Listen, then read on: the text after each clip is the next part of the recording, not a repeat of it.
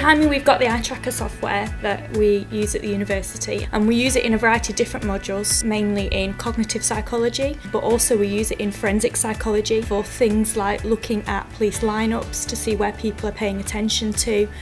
whether they hone straight in on the suspect or whether they're doing comparisons. This new piece of kit we have is a near-infrared spectroscopy machine, and it's used to measure the blood flow and the amount of oxygen that's flowing through the brain at any given point in time. It's been really interesting just watching, even looking at the standard of the maze, trying to work my way through it, and then looking at the results afterwards. It's just really fascinating to see different areas of my brain becoming active at different areas and different points in time.